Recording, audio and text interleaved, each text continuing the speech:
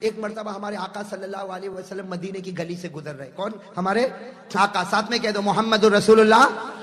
مدینے کی گلی سے گزر رہے. آپ کا ہاتھ حضرت ابو ہریرہ کے ہاتھ میں، کہو سبحان اللہ.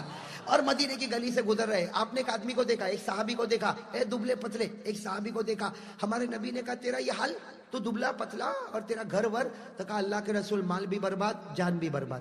کیا کہا؟ مال بھی برباد، جان. تو ہمارے نبی نے کہا فکر مت کر، یہ دعا پڑھ. ہمارے نبی نے ایک دعا دی، کہا یہ پڑھ. چلو ہو گیا. انہوں نے پڑھنا شروع کیا. 2-3 مہینے کے بعد ہمارے نبی پھر جا رہے، حضرت ابو ہریرہ کو لے کے جا رہے. اسی گلی سے جا رہے تو دیکھا تو وہ تو شان ٹھاٹ باٹ کے ساتھ گھوڑے پر بیٹھا ہوا، اور ماشاءاللہ اس کا گھر بھی عالی شان. تو ہمارے نبی نے کہا تو وہی ہے نا؟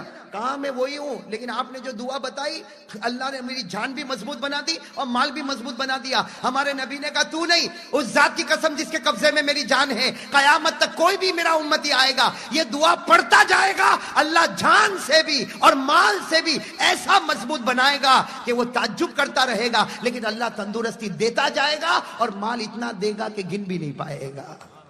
تو وہ دعا آج میں لے کر آیا ہوں. یہ مولانا حبیب صاحب کے پاس دیکھو یہ کارڈ پڑے ہوئے ہیں، اور یہ دعا بہت پیاری. اس میں 5 جملے. کتنے جملے؟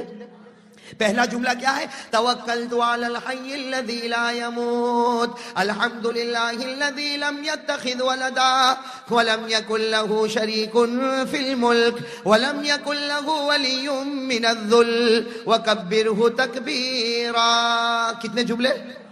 5. تو یہ جس کو بھی ملے میں قسم کھا کر کہتے کہ جب نبی قسم کھائے تو میرے کو کیا ہے بھائی قسم. میں بھی قسم کھا کر کہتا ہوں پڑھو، اور میں خود بھی پڑھتا. صبح 3 مرتبہ، دوپہر میں 3 مرتبہ، رات کو 3 مرتبہ. یاد ہو جائے پڑھتے جاؤ. تم پڑھتے جاؤ گے خدا جان میں اور مال میں الحمدللہ مضبوط بناتا جائے گا انشاءاللہ.